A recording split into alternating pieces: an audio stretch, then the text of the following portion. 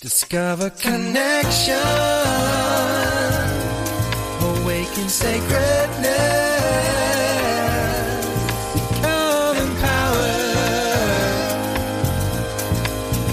Join us for our show on Blog Talk Radio. Discover your spiritual gifts live. Welcome to Discover Your Spiritual Gifts show number 79. We're your hosts, Dave and Vialet. Our guest today is Kim Chestney. Named as one of the leaders of Pittsburgh's creative revolution, Kim has been an innovative force in personal and cultural transformation for nearly 2 decades. Working in both the technology and culture sectors, Kim has led initiatives with some of the leading edge organizations, universities, and tech companies in the world, creating new spaces for intuitive expression, including an art gallery, a creative business incubator, and hundreds of cross-sector events. She founded and produced the internationally acclaimed Create Festival for 10 years, which brought together thousands of game-changing artists and creative entrepreneurs from all around the U.S. each year. In 2018, Kim was elected to the Americans for the Arts Advisory Board for her outstanding achievements in the creative economy. In 2017, Kim started up IntuitionLab to teach a new and innovative approach to intuition. Her new book, Radical Intuition, a revolutionary guide to using your inner power, is the culmination of 20 years of research, exploration, and advocacy at the intersection of spirituality and cultural evolution. Well, welcome, Kim. Thank you for being with us today. Thanks for having me. So we always like to ask people, what is your background? How did you discover or develop your gifts? Did they start as a child? Did you have a mentor? Yeah, that's a great question. And, I think like many people, I had throughout my life a lot of intuitive experiences as a child. I lived in a haunted house. That was one of the fun stories growing up. When things like that happen, you start to ask yourself how they're possible. So I think from a really young age, I had a curiosity and sort of a need to make sense of metaphysical things that I experienced in my own life. Oh, that's great. And, well, are you still in the haunted house or is that long gone? Well, there's a funny joke that people say that houses aren't haunted, but people are. So yeah, so I've had a few haunted houses. So, but that's all been part of the journey and learning to understand, what's really going on there. And, I think it's been meaningful for me to explore these things. And part of my own purpose and mission is courageously going to those places, even though they can be a little, unknown and scary sometimes. They're really not when you understand, what's really happening. Well, they may not have been haunted houses. It may just be that you recognize spirit and energy around you. And all of us have that, but we're just not connected as much, right? Absolutely. Yeah. And, it runs in families. So when you have, we have multiple females in our family with real intuitive energy and those spiritual gifts, things tend to sort of amplify a little bit. So I think you're right about that. So where do your gifts fall? Your personal gifts? Are you clairvoyant? Are you precognitive? Where do your gifts fall?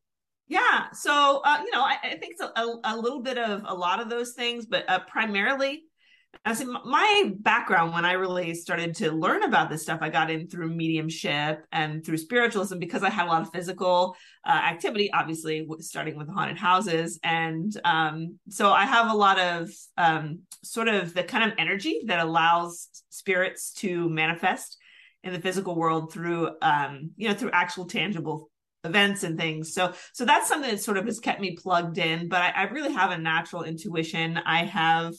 I'm an artist, and a writer. So the whole creative process, a creative intuitionist is key for my own career and everything else I do. So, in Radical Intuition, the book, we talk about the different types of intuition that really work, whether it's physical or emotional or mental or really mystical. And for me, I think that the key has been kind of delving into each of those and developing them because you can get better, as I'm sure you know, in certain areas. Well, I want to ask you, since your book is Radical Intuition, how do you define intuition for the listeners?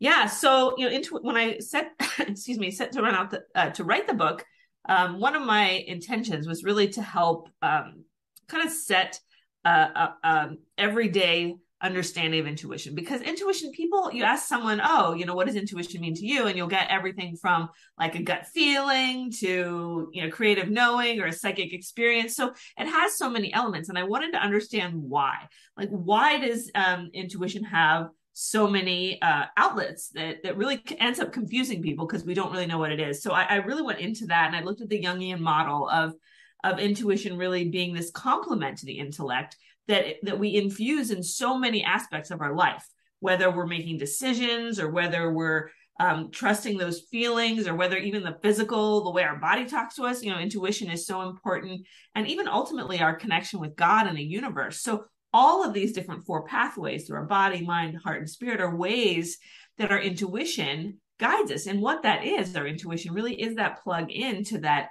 true source within us of knowledge and all-knowingness. And one of the things I think early on that really changed the way I looked at things and changed the way a lot of people that I work with, I have a school, IntuitionLab, and we work on developing it. And one of the first things I teach is this recognition that there's a part of you within yourself. A part of you knows everything. So that simple sentence, if you take that and you honor it, and you understand that, whether you're pulling a tarot card and you always pull the right card, how do you know that? Because a part of you knows everything. A part of you, there's this higher self, call it what you will, God, the universe, knows everything and has this ability to plug into things beyond space and time, things that might have happened in the past, things that are happening somewhere else. There's a part of us that knows that. So the trick with developing our intuition is learning to plug in and open up to that part of ourselves. At least that's my impression. Well, one of the funny stories I heard long ago in a psychology class is somebody approached Freud one time and said, well, Dr. Freud, I have to make a choice between 2 very good options. How do I decide which way to go? And he said, well, flip a coin. And the person said, flip a coin? That doesn't sound very logical coming from someone like you. And he goes, no, flip a coin and then see how you feel about the result. That will tell you which way to go. Once again, following your intuition, your gut feeling, your knowingness. Exactly. And science has actually proved that we actually, despite what we think, we actually make decisions based on how we feel. So we'll weigh out all the options, we'll do our pros and cons, but at the end of the day, we actually make that choice based on how that decision makes us feel. So is there element of intuition that I think unconsciously is in everything we do, whether we realize we're working with our intuition or not? Well, that makes a lot of sense from a different area. I've worked at a lot of different places in my aerospace career, and I've worked with, I've had my fair exposure to bad bosses. And one thing about bad bosses is they're totally sincere, and so you would have to say they're a prime example of not following logic, because you can go in and you can say, if you choose A, the company will get additional business of $1 million. If you choose B, the company has a risk of losing up to $50,000. Which way should we go? And the guy goes, well, I think we should go with B. And not following logic, but he's following how he feels. And even as he continues to stumble and fall down the flight of stairs on these decisions. Yeah, intuition is so important with business. That's something that, I focus on a lot, because as you mentioned when we opened up, is I've had a career in tech and leadership. So intuition is such a valuable asset, not just for people who are innovating and creating and even like building businesses, but for leaders, it's so important a lot because of that feeling of empathy, right? So you want to have empathy for the people that you work with and understand, what's going on a deeper level. And intuition too is really tied into the ability to, have that vision for the future. Literally, you have a vision, you know that you have to try something new and different or think outside the box. And that's really the secret sauce of real success. I mean, all these great companies out there that are, Fortune 500 companies didn't get where they're at by doing what everybody else does or following everybody else. They followed that inner guidance, that spark within them that gave them that something special that was unique. And that really is intuition. Well, it's cool because more companies are kind of stepping into that today, right? For years and years, if you went into a corporate or with engineers and said, hey, I want you to follow your intuition, or your psychic abilities, they would have looked at you like you had 13 heads, right? I love that you brought that up, right? Because that was literally my world, because I was working in technology. I was working with these really big tech companies. And I'd also, in 2004, my first book, The Psychic Workshop, came out. So I had this sort of secret life back then as in the psychic world. But like you, a lot of people out there, still out in the business world doing our thing. And so I'm sitting around with all these university professors and these like really people who are rock stars. And all of a sudden, we started talking about intuition. And, I'm hearing these people talk about how important intuition is and how and all of a sudden, like my mind's like, oh my gosh, like here I am in business and we're talking about intuition. And that was about 10 years ago. But that's when it really clicked to me that this is something that's, yes, it's for our personal growth and our spiritual development, but it's also something that's really important for our day-to-day life in the way that we live and build and grow the future. So I personally think, I talk about this idea with the intuition revolution, that intuition is going to be one of the key factors in the defining our future and the things that we end up doing with our technology and cultural progress. So it's really exciting to see what, could lie ahead. Now, I also see the flip side of that. A lot of big companies are starting to flounder, and a common pattern I see with them is they become companies that are run by committee rather than run by one person, and they're getting away from using their intuition.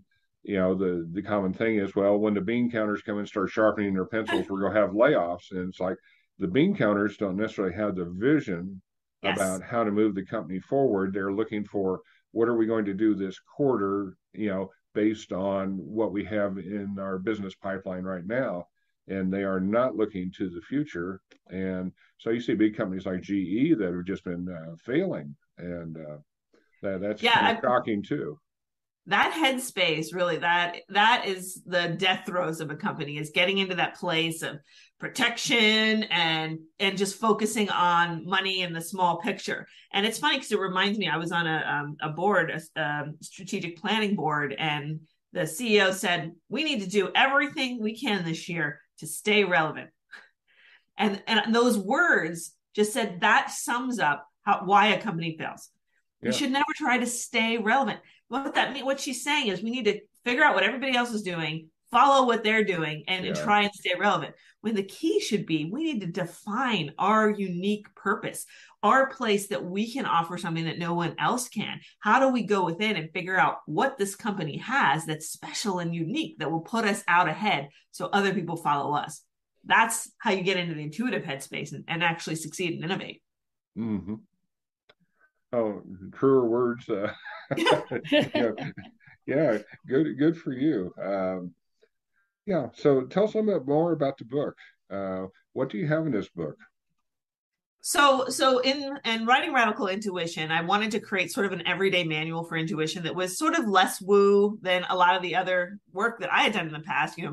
My own pathway has been very spiritual based, but I wanted to open that up and make it accessible for people who are just sort of starting to understand intuition and maybe bringing it into business or bringing it into their everyday life. But as you know, intuition also it's a loaded word for a lot of people. Some people are afraid of it. Some people associate it, with negative connotation just because of the conditioning of our society. So I really sort of wanted to write a book to help people really understand that intuition is this natural, innate thing that everybody has, and it's totally there for us. It's a natural part of our cognitive process. It's not something scary. It's not something to be afraid of. And then I really dug in and tried to explain how it worked and give people opportunities to actually start using it. So that's one of my main focuses. I wanted people to go away from reading this book actually being able to use their intuition. So there's a lot of practices, there's a lot of exercises, there's a lot of ways to engage in it. It's not just reading about it and learning about it. It's actually awakening your intuition and starting to use it in your life. Because really, whatever you do in your life, whatever it is, if you use your intuition, you'll do it better. Absolutely. Well, we're going to take a short break here for a message from the store. We'll be right back with our guest. Hi, I'm Violet Rain, Master Teacher of the Akashic Records series of classes here at Discover Your Spiritual Gifts. If you've been interested in the Akashic Records are the life book or the etheric records of everything that we've ever thought, spoken, done, all of our contracts, relationships since we left Source. It is a valuable resource of information that people are able to tap into to get clarity, to get guidance, just to find out why things are the way they are in their life. The Akashic really helps us do that. This is a great series of classes if you're already getting intuitive information, meaning you're either getting visuals or you're hearing things or you just know things or you feel things. This is a great class to step into to amplify the information that you're receiving from a higher level of source versus just your intuition. If you'd like to find out more about my series of classes for the Akashic Records, please check out on our website under classes and look for Akashic Record Certification. I hope to see you in class, or I hope to see you at the center here at Discover Your Spiritual Gifts. Have a great day, and thanks for listening. Well, welcome back to Discover Your Spiritual Gifts. And our guest today is Kim Chestney, and we're talking about intuition, and I would even say radical intuition, just like her book. So we're going to continue on that. So how do you help businesses? Well, before I wrote the book, I was running a business incubator where I was helping creative startups. So creativity is really sort of what I call applied intuition. It's one of the few ways that we still foster intuition in our society. We do still teach art and creativity in school. We do still honor that. And it's becoming more and more important now. And even with technology and programming, this sort of creative intuition is something that's really leading the way. So I worked with like gaming companies, tech startups, all different kind of people who are doing cool stuff with their intuition and innovation. So I would help them to do all the kind of stuff that we're talking about here today, get into that place where they're using their intuition to lead and using their intuition to connect with other people and to build businesses. So it's really exciting. And, I really feel like there's going to be a lot more opportunity in the world for people to express their creativity and intuition in business in the future. I love that. So I'm interested in your Intuition Lab that you have and hold. Talk to us a little bit about how that works, and can anyone participate in that? Is that just in person, or how do you offer that? Give us some insight, because I think that's pretty cool. Yeah, and I think you pick lab. I think that's also cool that you call it a lab. Yeah, so that's a little bit of my tech background shining through there. I really like the idea of, a lab because it's experimental. It's something that, so to answer your questions, yes, it's open to everybody. It started in 2017, and I really just wanted to bring a group of people together to start practicing these intuition exercises, working together, because one of the things that's great about intuition is when you're with a group of other people, it's really easy to practice, right? So you get better validation when you work with other people and kind of get outside your headspace. So I was inspired by my own path of intuitive development years ago when I would be in intuition development circles, but wanted to kind of spin it into a more modern light. And it's online, it's global. I've got students from all around the world, and we get together and we have like quarterly classes, but we also have a 1-year program where you just spend a full year like developing your intuition, getting guidance, giving guidance. And that's what's so exciting. It's magical when you do these things, because not only do you have an opportunity to develop your intuition, but you have this opportunity to receive insight and intuition from other people. And when you start to see these things happen in those little magic moments where someone tells you something that you could never know, or you tell someone something that you could never know, you start to realize how powerful and real intuition is. And that's one of the biggest gifts I think that I and the students from IntuitionLab have received, is this fact that you get to validate intuition in a way that is no longer undeniable. Because so often with our intuition, we're like, oh, it could have been a coincidence or this or that, and we can write it off. But when you have enough of these experiences, it really becomes strong and validated to you, so that you feel really confident starting to use it and believe in it every day. I love that. Because I think, when I talk to students and I'm sharing with them, everybody's getting messages, whether they believe that or not. There's all kinds of stuff around us that's happening. We're just so busy and unaware of what's, and you're right, we discard it like, oh, that was just silly, that's not this, or that's not that. And when you throw that away, when you really start noticing and aligning, your world expands and you really get some guidance. I call it our navigation system, because I feel like there's a power there that's navigating us to an easier road or pathway, but we're just headstrong. It's almost like when a parent says, you need to do this, and the child goes, nope, I'm not going to do that. I'm going to do this over here. And the parent's like, but this is easier. Why are you going to do it? Okay, go for it. Yes. Trust yourself. It's one of those things. But the more you practice like that, the easier it is to start to trust yourself in those sort of counterintuitive situations, because I did this and it came through for me in the past. Oh, so this must be the same feeling. I need to trust this. That's why it's so important to practice with your intuition and get those validations. So when you have to make those hard decisions or use that guidance system, you can do it confidently because you know what it is, right? Because part of the process is differentiating between what's intuition and what's our fears or our hopes or our wishes, right? So there's different voices in our head, and we have to be crystal clear about which one is that true inner guidance. Yeah, I can see that, because our fears or old belief systems that no longer serve us, or what we were told as children that we don't remember that was given to us. It's not ours. We're actually taking on somebody else's. So sorting all that out and trusting that is pretty cool. So why did you call the book Radical? Where did the word radical come from? Because I find that interesting. Yeah. So, we were talking about with the publisher getting the right title for the book. And we both thought of this idea and loved it immediately when it came out, because really the idea, when you start to live by your intuition and truly make that choice, it is a radical decision, and it becomes a radical change in your life. One of the sort of the quotes from the book that sum it all up was, to be true to yourself is the most revolutionary act. I made a little meme of that, and that went viral. That was like the thing from the book that went viral. It really resonated with people, because it's that idea of shifting from, like you said earlier, all those things we were conditioned to believe, everything everybody else tells us, all of the things we think we're supposed to do with our life. When we stop living our life by that and we make that shift and start living our lives by our true voice, our inner guidance, our inner compass, then that changes our life. That completely changes our trajectory and everything that we do. So it becomes a radical shift from the outer to the inner. And that's sort of what got the ball rolling. I love that.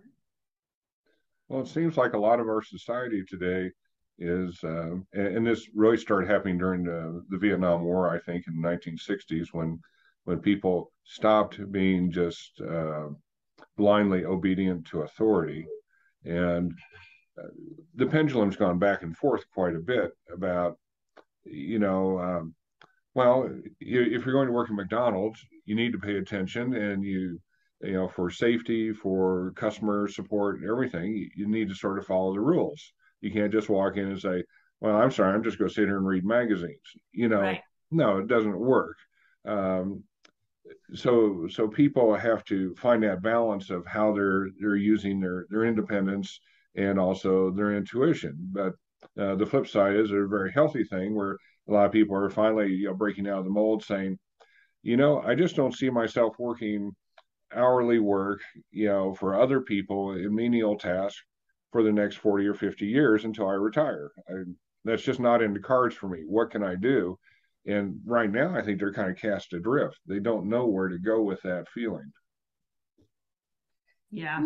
Your intuition's a great guidance system, though, to kind of guide you along the way of what's next for you. Because I think worldwide, we're having major shifts, right? COVID changed our perspective on lots of things. And it's changed our world around, our school systems, our government, everything that we're looking at right now is changing. So it's all kind of moving. And so how can we move with this change? Because we're afraid of change.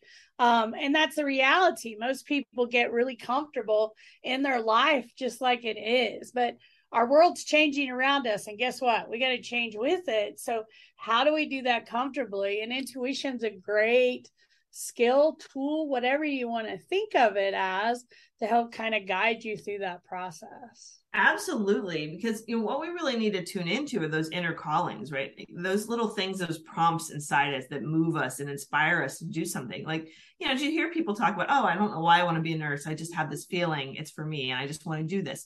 So it's those kind of things in those moments, whether we're making that career change or wanting something more for ourselves, or like having COVID come in and just shut things down and having to pivot.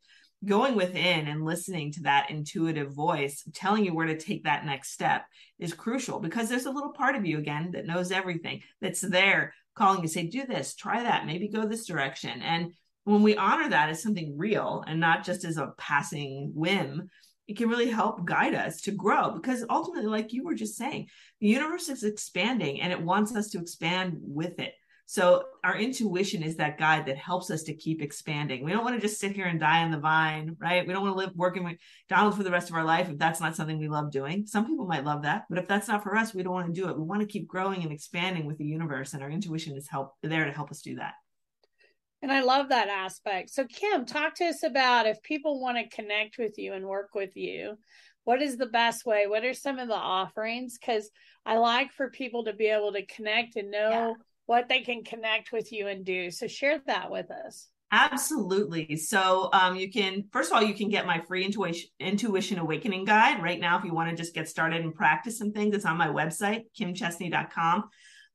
That's a great way just to practice some of the little things we've talked about today, activate that intuitive energy and get moving. And if you're really interested in really developing your intuition and awakening and opening up to it, IntuitionLab, my school, I offer year-round self-study classes, and then every January we have a 1-year program that we start and a 6-week program that we start. So you can work with me, and you can work with other people, and really be part of a wonderful community of people who share this love and interest, and it's just really a lot of fun, and there's some great people. So everyone's welcome. I love that. We'll have to get your book in our store. It's on my order list. So we have that, because we have lots of people coming in looking for, guidance, because they're starting to open up and they don't know what to do or what that means. So I love being able to refer people. And if you're ever in Denver, we would love to have you come out and do a book signing or something at the center. So I absolutely will do that. My new book will be coming out in 2024. So I will hook up with you guys for some more fun. I think that would be great. What's your new book? Do you have any insights you can share? It's called The Illumination Code. And it's going to be an exploration of how intuition actually works in terms of, I call it quantum thinking. And it's sort of the thinking of a new era, as opposed to old-fashioned thinking, which was the cause and effect linear thinking of the old days. Now we're going to learn how to think along the lines of all the discoveries that we understand in the quantum universe. So I'm in the research phase now, and I'm really enjoying it. So sounds great. Yeah, sounds really cool. I can't wait. Well, thanks. And I'd love to talk with you guys more when that comes out too. Well, that'd be great. We'll put you on the list. I'd like to do another show with you. Excellent. All kinds of fun. Well, thanks so much for being with us today. Again, the website is www.kimchestney.com, and a lot of great materials there and a lot of opportunities. So thank you again, Kim. Thanks so much. And to our listeners, thank you for joining us today, or whenever you download this. Please stay with us for messages from several of our practitioners at DYSG, their insights and opportunities there. Take care and have a great week. I'm Kate Thomason, aka the Joy Architect.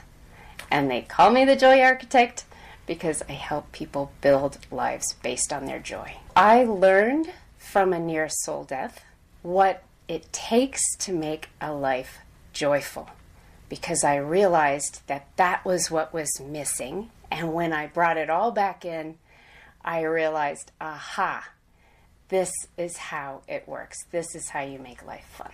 You bring the soul in, and now I have a method, a process by which people can have this relationship with themselves, their greater self, very quickly. And they find that foundation of fun in their life that they can use to build their life on. I'm a practitioner at Discover Your Spiritual Gifts, so they can look on the website under the practitioners there. Or you can find me at my website, KatherineBlakeThomason.com, KathereIne, Blake, Blake, Thomason, TOMASSON.com. I'm available by appointment 7 days a week. I work at the center on Fridays from 10 to 5. Hi, my name is Christina Morris. I am the founder and president of Balance and Bliss Energy Healing. I'm a medical intuitive and high vibrational healer.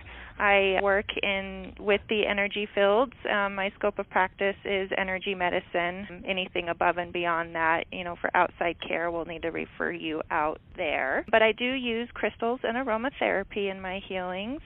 And I help manage pain. We help move some of the pain out of the body that might be coming from stagnant energy within the field, as well as, we get to the root of the problem with, any emotional trauma and find out what's going on that could be causing more stagnant energy to be left in your aura, which in turn can cause illness and pain and a lot of other issues that we tend to see throughout our day-to-day lives. And then I can be reached by appointment. You can make appointments anytime, any day of the week. I do work Monday through Friday in the evenings from about 5:30 to 8:30.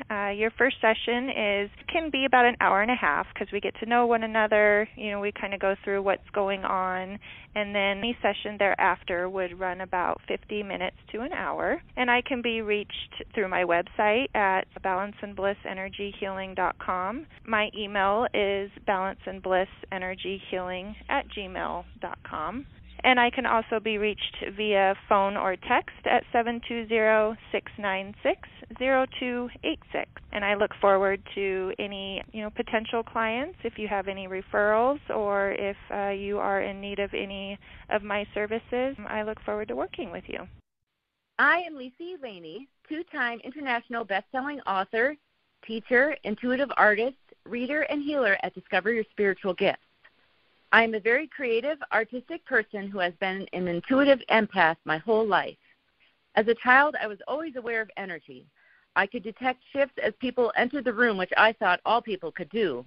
I didn't realize I was an empath until much later in life. I have studied various modalities, attended several retreats to peel back layers of childhood experiences to create a toolbox I use to navigate this world with intention. I am now pairing my intuitive gifts with my creativity to live an intentional life and empower other women to shine their brightest light, to manifest an abundant life with creativity and intention. If this resonates with you, join me at Discover Your Spiritual Gifts the first Thursday of each month at 6:30 at my Women's Intention Play Shops. The focus of each class varies on a different intention to heal, inspire, and empower each of you with a simple art project. In this class, we set the intention into what you create, so when you bring it home, you are reminded of what you are manifesting or releasing each time you look at it. This keeps the energy moving, which helps you create a more empowered version of yourself. If you prefer one-on-one time, I offer intuitive tree readings.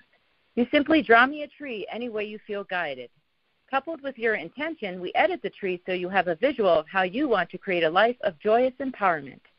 If this is calling you, I can be reached at 720-257-9441 or at lisaelaney.com. Tap into your inner magic to create an amazing toolbox of your own by joining me, Lisa Elaney, at Discover Your Spiritual Gifts. Discover connection, awaken sacredness, become empowered. Join us for our show on Blog Talk Radio.